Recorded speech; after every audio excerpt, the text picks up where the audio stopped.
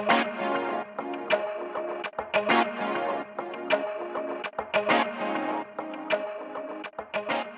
hi May. Welcome to We Speak Loud podcast. I'm the host of this podcast, and basically, this podcast is an opportunity for everyone to be able to have a voice and find their voice and share their story.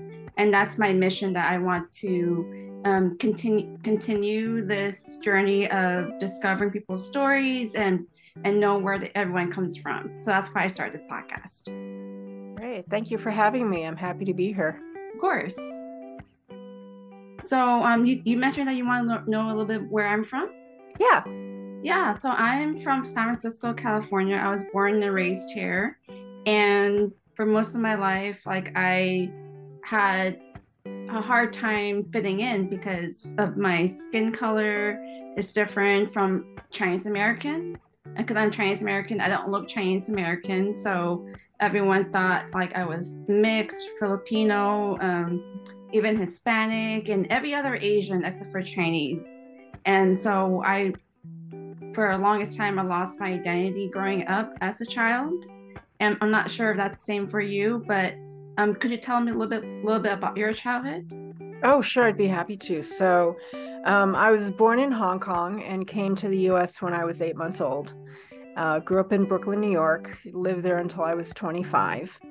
And then moved to San Francisco. I actually lived there for 6 years, got married. We had our daughter, and she's half Chinese and half Irish. And then we went to live in Japan for about 5.5 years because of my job. I was teaching English at a graduate school.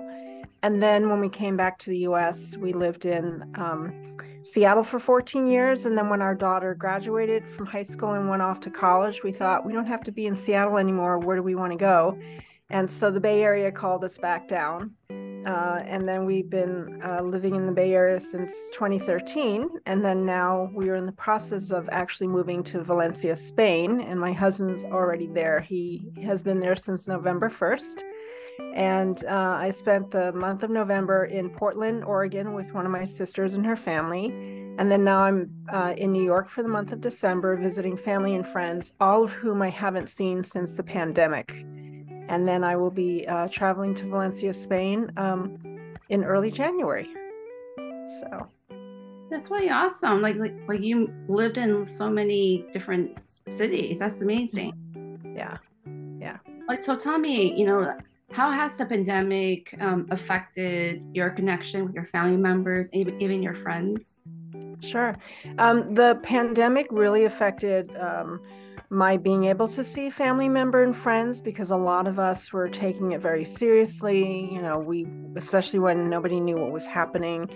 And so we were very careful to make sure we're isolating, wearing masks, getting our vaccines, trying to practice good health hygiene. And it has affected us as it has affected a lot of people, a lot of us working from home instead of at the office. I have been very privileged to be working at the East Bay Community Foundation. And so my team was in charge of the processing of money that came in the door and then the grant money that went out the door. So during the pandemic, I actually would go into the office once a week, print up the grant award letters. The CFO would give me the grant checks and I would take them home. And then the next night, my husband and I would sit around the table, and that was our date night. And we would sit there and stuff grant awards with checks and mail them out the door. So we actually got to see money moving out into the community during the pandemic. So that was a very interesting and very rewarding experience.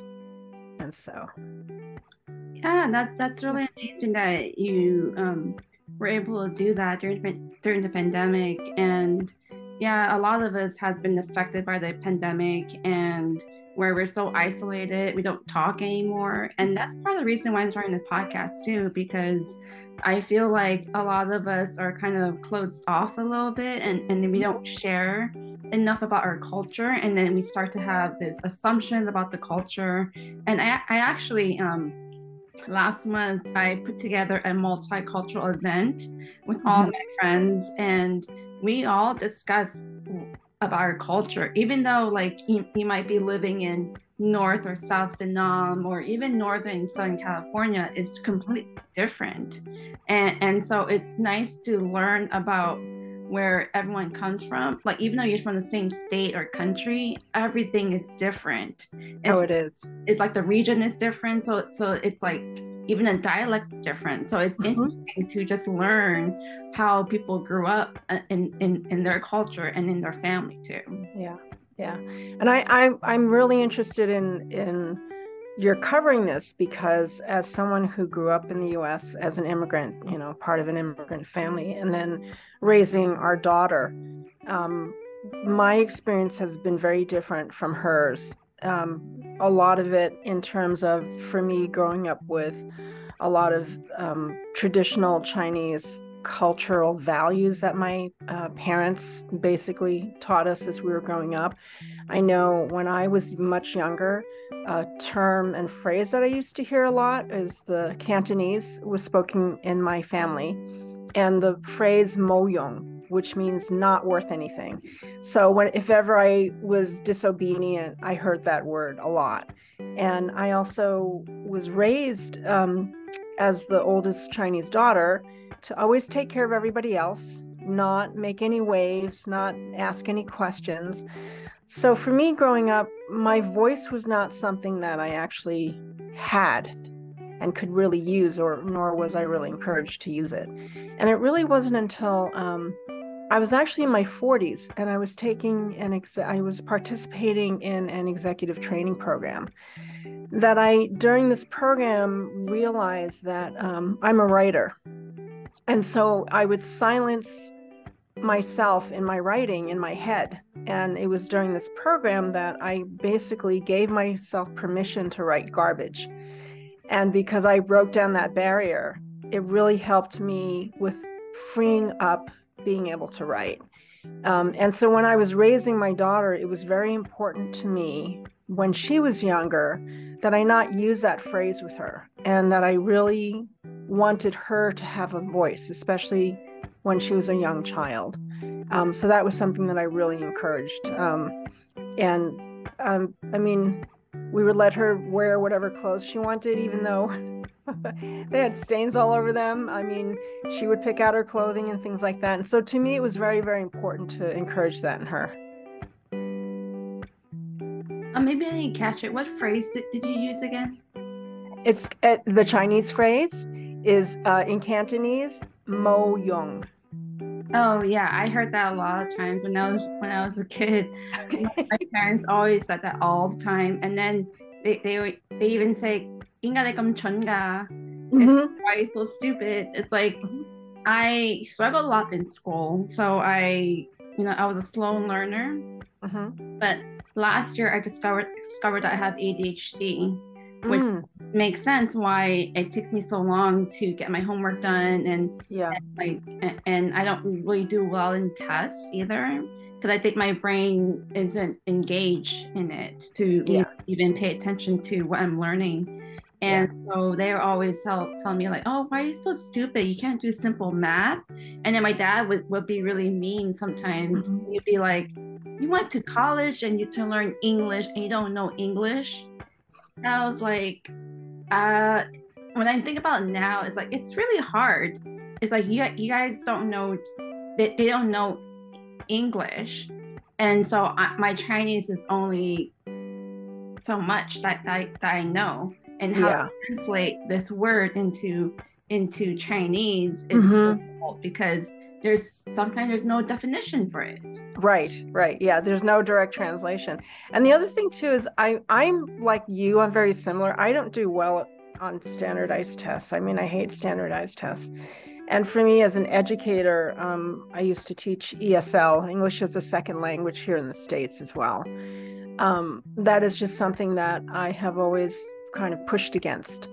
I'm glad to see colleges are thinking twice now about the SATs and other standardized tests. And that to me, that it doesn't test you other than testing how good a standard test taker you are. That's all it is. It's not really showing any of your knowledge or ability. And I'm really glad that you finally got diagnosed, because all the struggles that you had when you were younger, that's all real, and that really, really affects how you move through life, and the support you get or lack of support. I mean, all of that is really important. Getting the right support, getting the right diagnosis, having that acknowledgement that, whether you have a barrier or whether you need to learn and get help with different techniques or ways to read or, do things, that's so super important. Yeah, it is. Like I didn't have a lot of support growing up, so Mm-hmm. I also was diagnosed with learning disability. But now I'm thinking maybe it's not learning disability, maybe it's the ADHD. Mostly that was the most prominent issue that I had was ADHD. Mm-hmm. Learning disability, it's like yeah, I learned things a little slow, but that could be my ADHD issue. Mm-hmm. But growing up, um, I worked really hard in school because I wanted to prove my parents that I'm not Moyong, that I'm Yeah. smart. And so, like, I try to prove to my parents I'm smart, but Mm-hmm. is I guess their way of thinking smart is like it's different from what I'm thinking how smart is supposed to look like because smart to me is just like oh you're just smart you're just really but intelligent is different. Mm-hmm. I Mm-hmm. discovered Very different. yeah, very different. Well, I Yeah. discovered that I'm actually intelligent. Like I can think, you know, not just like being smart at something, but I know how to be intelligent and be able to explain things to people. And recently, like people have told me, like, oh, you have really great insights, you have really great things to say, and that to me is intelligent and not Yeah. not just smart. Yeah. So I guess my parents don't know the difference between intelligent and smart. It is Mm-hmm. oh, like if a kid goes to Stanford or Harvard, oh they're smart, they're geniuses. But intelligent goes a long way. Yeah. Yeah. It's so interesting you bring that up because I know one of the things I would imagine you experience this as well as someone growing up in an immigrant and Asian household here in the US is um, people like to talk about getting to Stanford and Harvard and the Ivy League schools, and that is an accomplishment in itself. And I won't take that accomplishment away from people who do get in. However, one of the things I really did appreciate when my daughter was in high school, and there was a college counselor as part of the high school staff, and something that she said to me, I wish that a lot of parents really understood. In the US alone, there are over 3,000 institutes of higher education learning for students to go through. And it's not all about just getting into the Ivy Leagues or a certain school. I mean, with knowing that there are over 3,000 institutions of higher education, that means there's most likely going to be some kind of program for their child going, as they get older.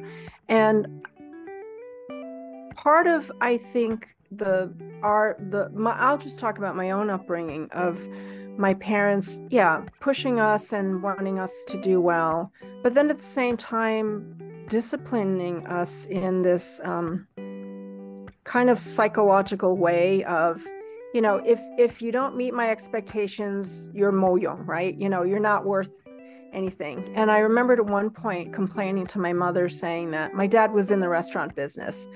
And I had complained at one point saying, oh, you just want my brother and I to go into the restaurant business. And then my mother said to me, if we just wanted you to go into the restaurant business, why do you think we're encouraging you to go to college?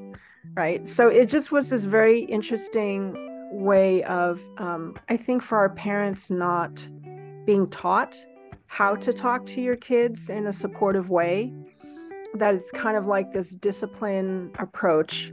And whether it's kind of hardline or kind of trying to scare your kids or trying to, bully them or be mean about it. I mean, I know it comes from a place of love, but there's a big gap between showing your love um, in one way or the other. And I think that's what I have struggled with.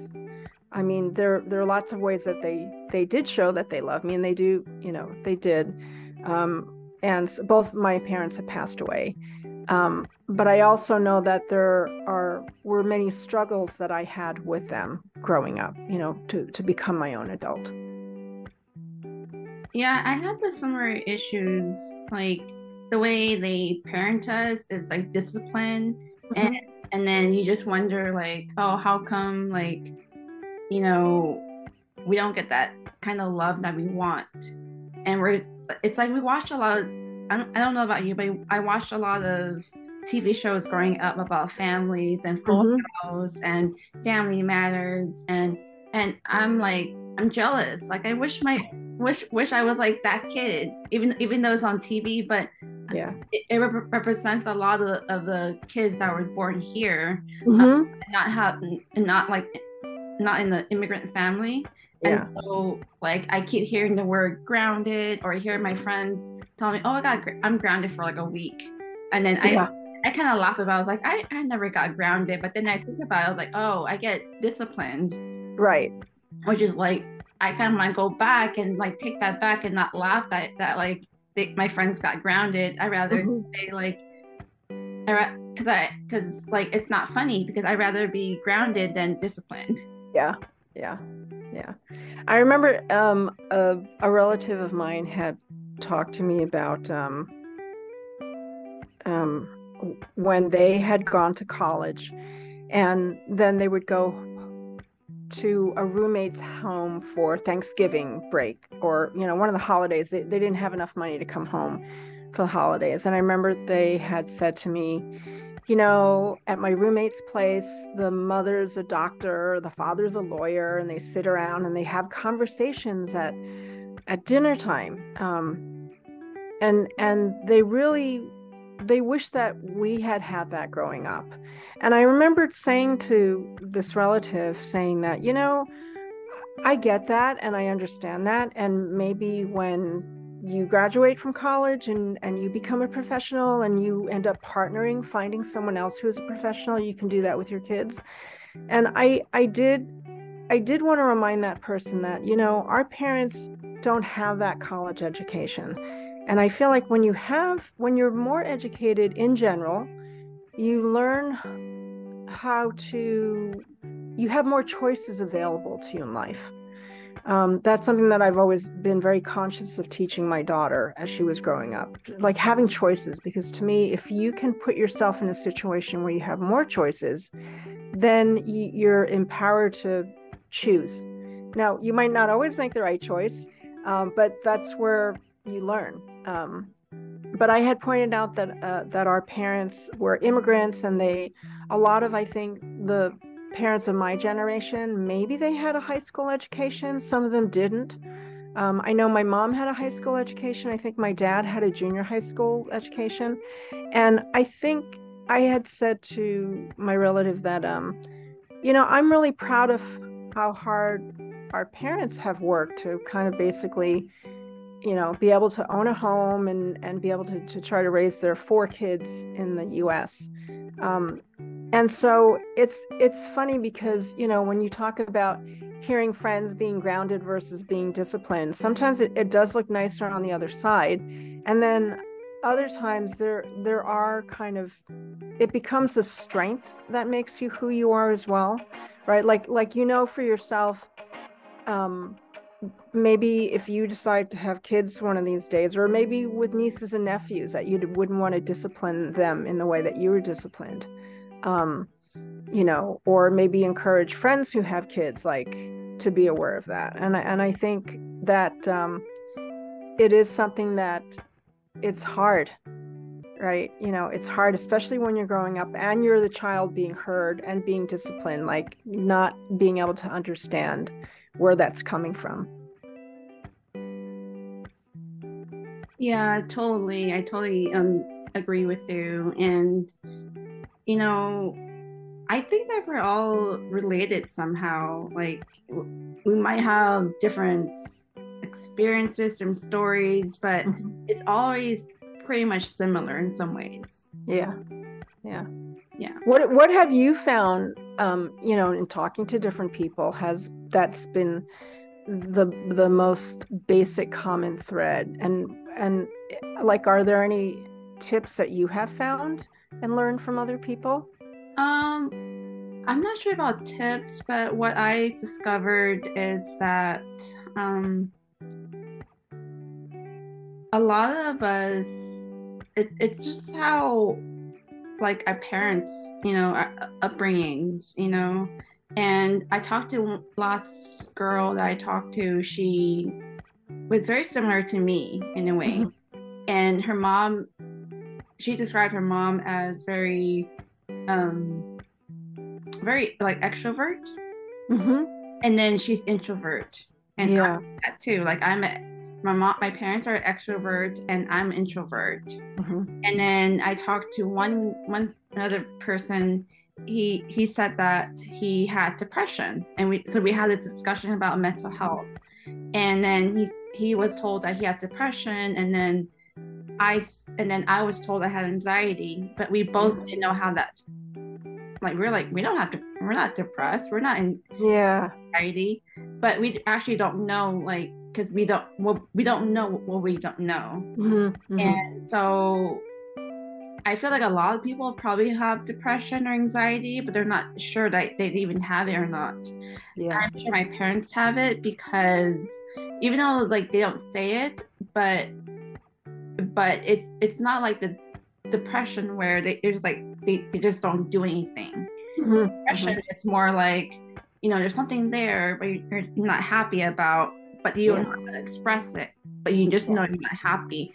I Yeah. see that's depression. Hmm. Even though my Hmm. parents are like, oh, we got to take care of the family, but still they can still be depressed even though they're taking care of the family, and you don't really notice that they're depressed. Exactly. Yeah. So my mom passed away when I was very young. I was 22 at the time. And I remembered going to see a therapist, and it was the best thing that I could do. And I remembered having conversation with, like, my brother and my dad were incredulous. How could I go to a stranger and talk to them about family things? And I remembered saying to my brother, a therapist is the best thing that I can do because they're trained to help me. And then not only that, but when you go through something as traumatic as someone close to you dying like that, it brings up a lot of things. The other thing too is that I grew up in a household with domestic violence as well, so that was another layer to go in there. And so seeing a therapist was wonderful because my therapist, as I mentioned, they're trained to help you, and she had identified that I was actually depressed and that I most likely was depressed throughout high school. And I remember being shocked about it, thinking, like, how can I be depressed when I would be getting up out of bed every day, right? And I think I didn't exhibit what I would have felt, or the stereotypical stories around depression. Like, okay, I had imagined maybe the definition of depression is I couldn't get out of bed, or I couldn't do this or that. And granted, for some people that is what they go through. But yeah, it was very, very interesting. And so I think, I think I would agree with you. I'm pretty sure that my parents have probably gone through different phases of depression, if not for a good part of their lives, all of their lives. And it's something that to me is just, it's this international thing. Depression doesn't care what nationality you are. Depression doesn't really care what age and what sex, and whether you're binary or non-binary. I mean, it's just, it is something that is very important to acknowledge and to get support and treatment for. Yeah, it's interesting you said that, like depression, doesn't see color or races or anything like that. Yeah. Everyone can experience depression. I feel like even animals can too. Like Mm-hmm. when, like my dog was depressed for 2 weeks when our other dog passed away. And Oh, absolutely. yeah, even though Yeah. she left, like my brother took her back to Los Angeles, Yeah, yeah, and, yeah. and then he stopped bothering her when she came back for like that week. He stopped bothering her. He stopped going near her. It's like he suspected something was going on with her, and Hmm. and then the minute she left, like he kind of knew like she had no more. She wasn't gonna live any longer because he was sad for like 2 weeks after um she left, and then when she left the first time, because my brother took her back the first time, and he was sad for like 2 or 3 weeks. Oh, sure. Yeah, Yeah. No, I mean, animals do feel, they have a lot of feelings, and especially when you have pets, you can definitely tell. And they sense a lot more. I mean, when you think about like the fact that some dogs can smell cancer, there are many senses that they have that we just don't understand. And I'm sure feelings are that's included in there. yeah. Hmm. So since you kind of described a little bit about your parents, but can you describe a little bit more about them, like how are they like? Sure. My parents were both, I think, yeah, they were born, I think, in the Guangdong area, province of China, and then they met in Hong Kong. Um, they came over to the US. My mother must have been in her mid 20s. My dad, a few years older than her. So came and we stayed with, I think, one of my dad's oldest sister and auntie in Queens. And then my parents were able to save up and get a laundromat in Jackson Heights, Queens. And so there was a lot of struggle during that time. And I think, when you look at people who are abusive, it's more about power or control or lack of control, and the idea that you take it out on those that are closest to you. And so that had a lot of effect on us growing up as kids. Um, and so for us, I'm kind of happy to say that my siblings and I have been able to kind of break that cycle in the partners that we chose. And so, but it is something that really affects you growing up. So, number one, not having confidence in using your voice, and then the whole idea of authority when you're growing up and that fear of authority. It's funny because I know recently I've been reading about there seems to be in general two schools of thought. One school of thought is that, as you grow older, you grow into the person that you become. The other school of thought is you're already born the person that you are. And it's just a matter of recognizing that when you get older. And then nurture and nature has a lot to do with that. So I was telling my little brother the story of when I was in the laundromat. And I remembered one time I must have been younger than 5. And the kids in the school, in the neighborhood said, "Oh, we're going to go to the park, to the sprinklers. Do you want to come? Go ask your mom." And I remembered asking my mom, and she said, "No, you can't go." And of course, what did I do? I went to the kids and I said, "Oh, my mom said I can go." And so, of course, I went. And then when I got back, I was in big trouble, right? Because I lied to my mom and I lied to everybody else. And so I definitely got the end of the hanger, in terms of being hit. And so I was laughing about this story because I was saying to my little brother, I think I've always known that I was like a rebel, one way or the other, or rebellious. But at the same time, and I think I see a little bit of that now. When I think about it, I see a little bit of that in my daughter as well, and I'm kind of proud of that in her. But it definitely was very hard growing up, especially as a female in an Asian family, because I have another friend who wrote, she was writing a story and she wrote something very powerful. I'm paraphrasing it because I can't remember exactly the sentence. She said something about when you are born a girl, you're born guilty because you're born guilty not being a boy. And that, when I read that she the sentence that she said, and like I said, I feel like I'm not doing it enough justice. That really hit me deeply. That was so profound. It was something that I had never thought about.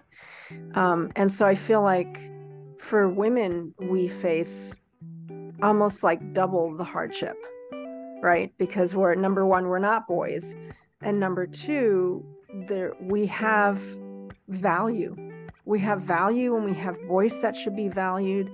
And, the more, especially for younger girls hearing this and seeing it, whether it's in the media or whether it's in podcasts, like the one that you're doing, I think is very, very important, because that's how we start to change, and make it a little bit easier. But yeah, so that's kind of a little bit about my parents. And at the same time, I think my parents,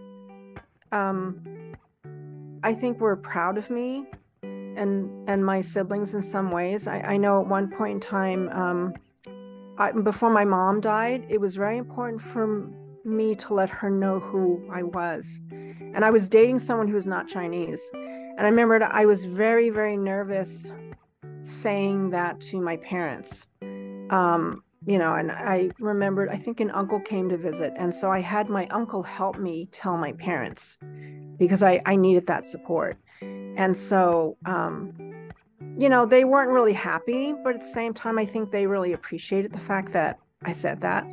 And I let them know. But it does take, I don't think I could have said it to them by myself. But I did have an uncle who was willing to help me say that to them. So I think it's very important that if there's something that, someone has a hard time wanting to say to their parents or a loved one, that by all means bring somebody with you and have them help you, have them help be that bridge. Yeah, totally. Like when you have another family or friend to support you, it goes a long way. And, Yeah. I was very nervous telling my parents that I'm dating someone who was Black. And then, and I was so nervous. I showed them the picture to my parents. I'm dating this guy. And then they said he was good looking though. And then we met like once, and then he was like, Yeah. oh, he's very good looking. My aunt was like, oh, I'm drooling because he's so good looking. And then, but I was like so nervous telling them like he's Black, Sure. you know, Yeah. because it's so out of like the Asian norm. Like the Asians date Asians or date white, and that's it. Yeah. Asians don't like date anyone, any other ethnicity outside of the race, or like just white. Yeah. And Yeah. so telling my mom that like, hey, I'm dating someone who's Black is totally was kind of scary, because I don't know how she's gonna react to that. Sure. Sure. What was your biggest fear going into that conversation? My biggest fear is that my mom is very judgmental. Yeah. And I feel like I forgot what that word is called, when someone only likes just their own race or something like that. I forgot what that word was called, but It's I would say it's bigotry or xenophobia. There must be another word. Maybe there's another word you're thinking of, but those are the first two words that come to my yeah, mind. something like that. And Yeah. she's not very like kind and generous. Yeah. And I think it's maybe because she was born in the communist era in China. And so there's a lot of things probably taken from her. And Yeah. like she probably got abused a lot during that Mm-hmm. time. Mm-hmm. So I don't know what went wrong. She won't say anything, but I'm guessing it's something like traumatized her. Probably, yeah. Yeah, I would imagine that. So it's interesting. So my dad passed away in 2014. So it's been 8 years since he passed away. And just before he passed away, my daughter had come out to us and she was dating somebody from her college, who they this year got engaged. And so we're thrilled. They're going to be getting married in a couple of years. And I remember I was very happy to share it with the rest of the family. My dad he had a sudden illness where he was in the ICU. And I remember going to Brooklyn to visit family and come back and visit him. And I made it a point to tell everybody else, but not to tell my dad. And the reason why I didn't tell my dad was I didn't want and I think it really honestly was like my own fear. I didn't want my dad's relationship with my daughter for him to, for if he had any homophobic feelings, for that to come out. Because I thought, I had a feeling it was very serious. And I wanted to, if he did die, which he did soon later on, that he at least had good thoughts about my daughter rather than not. And, you know, I don't know how I feel about that. I felt like at the time as a parent, that was my decision that I made. And I talked to my daughter too. I mean, I let her know. And she at that time was fine. And in fact, when we're done with this interview later on, I'll ask her, looking back, like, how does she feel about it? Because I think it's important for me to know how she felt about it. But it was very interesting because I felt like my dad was of a generation where, I mean, he was getting to the end of his life. He's not going to change. Maybe he would have been open to her, but maybe not. And it was something that I just didn't want to take the chance on. And you could say I didn't have faith in my father. You could say that I had fear of maybe him judging me. And that could have been it, but it was really more of like, I'm not really afraid of my dad because at one point, after my mom had passed away, we had a phone conversation. And that's kind of one of the milestones in my life when I was kind of able to feel like I've become an adult. So we were arguing about something, and I had said to him, I finally said, Dad, you're the reason why Mom died. And he's like, what are you talking about? And I said, because you beat her. She didn't have, her body wasn't strong enough to fight the cancer. And he said, you can't say that to me, and hung up the phone. And I know there was a period when we didn't talk, but then when we did talk again, what was interesting was one of my siblings noticed that he treated me with more respect. And I think because I finally stood up to him, I mean, like, what person wants to hear, that you caused your wife or your husband to die, right? Like, especially by your kid. Like, that was like the most awful thing I could ever say to him. And at the same time, I think what my dad also understood was, because I kept talking to him, it's not like I had that fight and then I never talked to him again. I think my dad still understood that I loved him, even though he did these terrible things. And at the same time, I was willing to say that he did these terrible things. And that was a very painful time, I think for him to hear and for me to say. But at the same time, I feel like I'm very proud of the fact that I said that to him. And I think, it's something that we're not taught. Lots of times we're taught, don't say anything to your parent that questions their authority, right? Don't say anything to your parent that makes them feel accountable for what they did. But to me, I think for my values, I think this was the voice that I wanted to say. This was a voice that I wanted to use. And I don't know how many other people share stories like that. I'm hoping that by sharing this story with you, that like it inspires people who are listening to say, like, okay, if I need to say something hard to my parents, that maybe they'll find the courage to do that. Yeah, it's thank you for sharing that.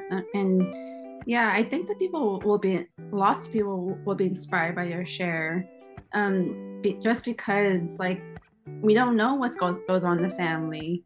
I mean, Mm-hmm. a lot of times, like I feel like like my parents, they see a family that's like, oh yeah, they're so lucky.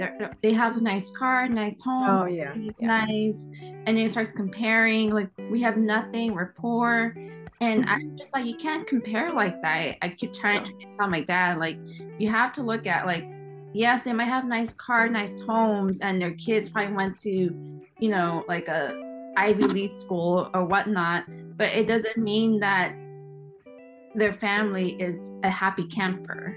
Yeah, There's yeah. things that are going on in the family that you don't even know, and Hmm. so you just can't compare because people probably buy expensive stuff just to hide or cover whatever Yeah. in their family. Like, so you Hmm. don't really know if are they really rich or are they covering it up? We don't know. Yeah. Yeah, a lot of it has to do with saving face. It's really interesting because I remembered reading or hearing some stories on NPR, not just about Asian families, but families in the US in general, about how some families would, yeah, they would have the fancy car and the house, but then when you took a look at like how much they owed in credit card debt, it was very, very high. Versus somebody not having like the best car. I mean, we're a family that believes in used cars. We've always bought secondhand cars. We've never bought a new car. And we did fine. I mean, the car drove us to where we needed to get to until it broke down. And then after that, we would get a new one, a new used one. But yeah, you're right. I think what you say is very so true and so important to remember. Like, we don't know what's going on behind closed doors. We don't know what's, going on behind the scenes. And I think that that's something that, especially the whole idea, I think, of saving face, right? And wanting to be able to be proud about bragging about what your kids are doing or what your family's doing or what your friends are doing. I mean, some of that is really good, but at the same time, I think when we do that, we then start to raise unrealistic expectations because then it becomes this comparison thing. And so it's I think when you can feel like, oh, what was it, I think Bruce Lee said this really wonderful thing about, don't give your kids what you didn't have, teach them the lessons that you wish you had been taught. And when I read that, I want to find it and put it, I'm going to create a website, just kind of put it in there as one of the quotes, because I think that that is such a wise quote, in terms of for parenting. Yeah, that's very interesting. I'm gonna look up that Yeah, phrase. yeah, Yeah, it's a really good quote. Yeah. yeah, going back to what you're saying about your daughter, I actually have a family member that's also struggling as well to coming out of the shell, Mm-hmm. and because Asian parents don't really typically are accepting of like gays and lesbians and stuff. Or someone who's non-binary. Yeah, Yeah, yeah, non-binary as well. yeah, And it's just really hard because growing up I was always empathetic. Like I don't mind if they're gay or lesbian or yeah. non-binary. Like I didn't care. I didn't care if they were a different race either. Mm-hmm. For someone who's grown up as a very traditional conservative Asian family, they are very conservative. Like they don't really Mm-hmm. think about like anything in particular. They just think that like a man and women should be together, not Yeah. two mans or two women, two females or non-binary being together. And Mm-hmm. every time whenever my dad sees someone who's kind of gay, who is kind of flamboyant, he would like laugh, like, "Oh my God, that guy's gay," and I'm just like that's not nice. Like Mm-hmm. just that he just doesn't. It's like I guess it's not normal for him to see Yeah. things, and it's not nice for him to like pick at it and like And and make fun of someone. yeah, it's like I guess because my parents don't have that education to really like, hey, that's not nice, Mm-hmm. Mm-hmm. and they Yeah. carry on this traditional mindset for like a really long time. Yeah. So what's interesting is in the San Francisco area, so I've worked in nonprofits for a long time, and there was this group that works with Asian youth, and they had this wonderful program where they had asked me to come and kind of share and also listen in on like what gay and lesbian and transgender youth fear in terms of, or what they experience, right? In terms of being able to come out or not being able to come out. And I remember speaking to them and saying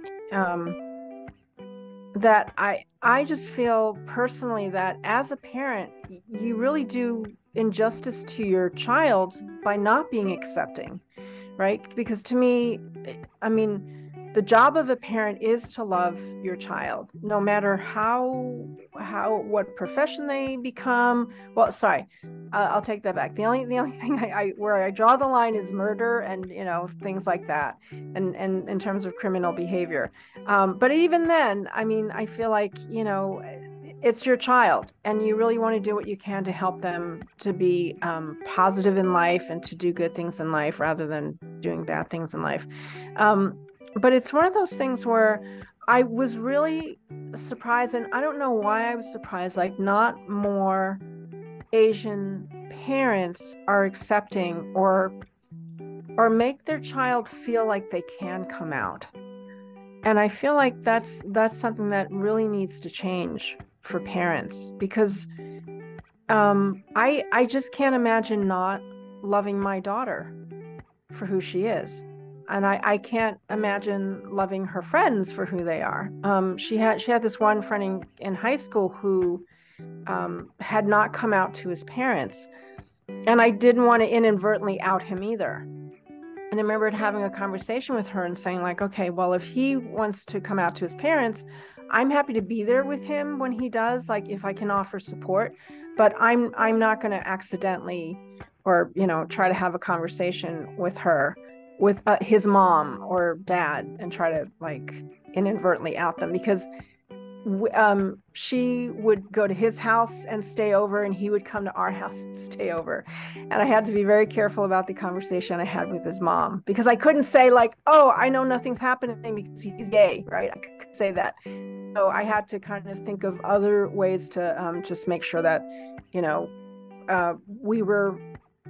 we had rules in our house. If she had someone in her room, she always had to have the door open, and same thing in his house. And I'm sure his parents were a little nervous when she stayed over there.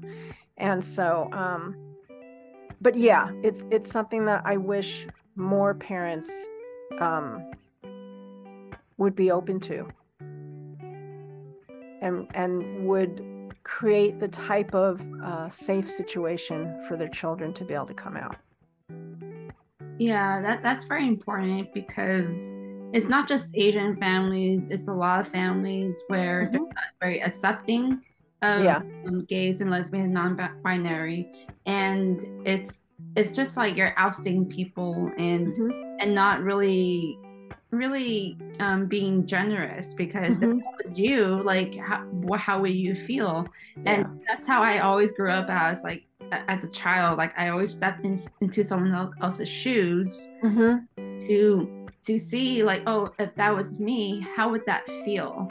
And I think that's a missing piece with a lot of us, that we don't step in someone else's shoes, and we just think, we're kind of like selfish in a way. We want to think about ourselves.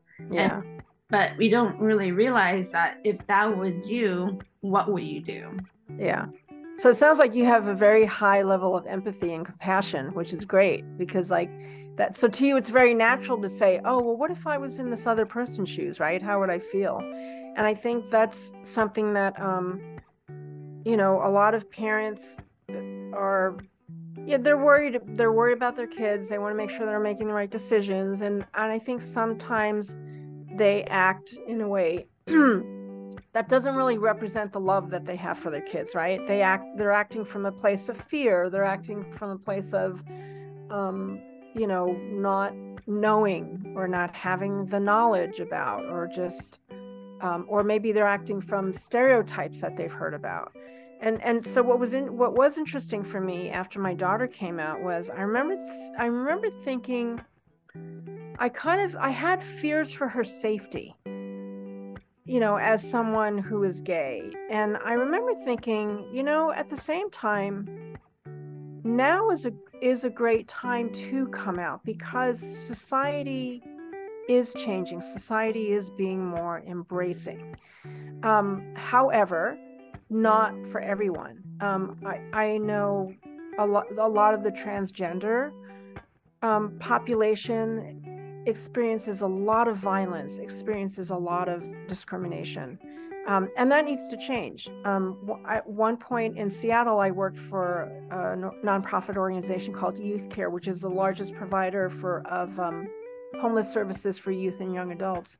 And I remembered being shocked hearing that about 30% of homeless youth and young adults are those who came out to their families, and then the families disown them and toss them out, and like literally toss them out in the streets. And I just remember being so angry about that, and just saying like, that, sorry, but that's like got to be the stupidest thing you could, stupidest reason to toss your kid out on the street for. And yeah, so that is, it is a problem that still needs to be addressed. I'm happy to say that my daughter is working on building a career representing gay, lesbian, and transgender authors, which I'm really proud of. And so but it's something that I would love to see that goes beyond her, right? That we're seeing more writers of different voices being published, and being accepted and praised for their great work. Yeah, that's really amazing that she's also a writer too, right? Yeah, yeah. She got your genes. Well, I think she has her own, but I like to say that I influenced her, and we have this running joke, and the running joke is, she said that her dad and I feel like, we're great parents because we have a 100% success rate. And I tease her, and I'm like, yeah, well, you better not mess up that number. So but yeah, it's one of those things where, like, I am very, like I said, very proud of her for what she does. The interesting thing when she was growing up was we had two rules for her. One was she couldn't be an asshole or jerk, and the other thing was she could not hurt herself or someone else. So those were the two rules. Well, actually, the hurting part was rule number one. And so when she was very young, I remembered I didn't want her to feel like an only child, because I grew up in a family with three other siblings, so four kids. So I remember when she was very young and we would have other kids come over, and like kids always like want to grab whatever toy the other kid is playing with. She was taught that if a kid who was there wanted her toy, that she could go pick another toy and then offer it up, and see, like 9 times out of 10, whatever other toy she offered up, the other kid would take. But then the one time when the kid didn't want to take it, then that's when I would be like, okay, I'm going to take this toy away, and both of you find amongst all these hundreds of toys that she has something else to play with. So what was interesting was she started to do that on her own, right? So like, instead of going and grabbing her toy out of someone else's hands, like, I was trying to teach her, like, you have a guest in the house and they want to play with your toy and they're here to play with you. And so if you don't want them to play with that toy, then you have to offer another toy. And so it would be things like that little things like that I would try to teach her, so that, she would learn how to share, and she would learn the idea of choice. Yeah, that's really good. That's kind of like, I feel like, it's important for us, who's seeing, how our parents are like, to change that, to stop that generational trauma, and like to be more aware of it, and that way, Yeah. like, when you pass on to the next generation, it's different, and they don't have to get to experience that same trauma that you faced, or your parents faced. Yeah. I mean, I would say too, a lot of my parenting I learned from my husband, because what he did really well and he modeled for me was he treated our daughter like a person. And there would be times when a big thing when she was growing up was she never liked brushing her hair in the morning. And I would get into these big fights with her about brushing her hair before she would leave to go to school. And And so my husband couldn't understand, like, why am I fighting with her over this? And finally he said, like, really, what's the deeper meaning?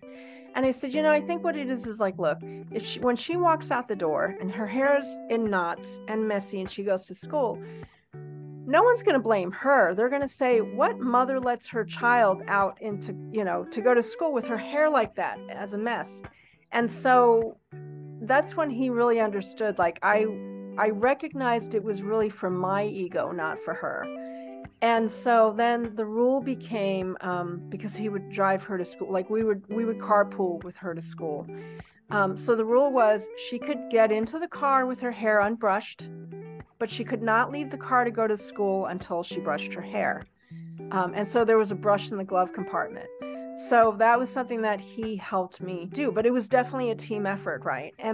What was interesting was when I was able to recognize that it was really more about me, about mom, than her, then he, as my partner, was willing to support that, right? And so that was just a very interesting. I don't know, however, if you had any problems with brushing your hair to go to school, or if any of your listeners did, but that was a big thing in our household. And in fact, I think she wrote an essay about it in one of her class essays. Yes, I did actually. Like my mom would always like, why are your hair so messy? After I wash my hair, I don't comb it. And then she'd go brush your hair. And I'm like, whatever. And I just walk out the door. And just like your daughter, I don't really care. But what you just said makes sense. Like what kind of mother would let their child out the door with their hair all messy and like now it makes sense why she keeps like bugging me about my hair. And I'm just like, whatever. I just walk out of the house. Right. Yeah, because to you, it was your hair, you were letting it air dry. It didn't bother you, right? Like you didn't care. And I remembered when she would go to school, she would pick out her outfits and she'd go to school with these like stains on her shirts, even though they were washed. And I remember thinking, all right, just bite my tongue. And, there were times when I would argue with her, but then in the end, I would let her wear what she wanted to wear because I felt like, this is really more about her asserting her own autonomy. And quite frankly, all kids run around with stains on their shirts and clothing. So I had to consciously say, okay, mate, just get over it. It'll be fine. She wasn't really being a jerk and she wasn't hurting anyone. So she gets a pass on that. Unfortunately, for me, I have to kind of cover what I'm wearing underneath or whatnot, because my mom, like I said, mentioned earlier, she's very judgmental. Yeah. Judge me for what I'm wearing, and she'd be like, "Why are you wearing that outfit? That's too big for you. That looks like makes you too mature."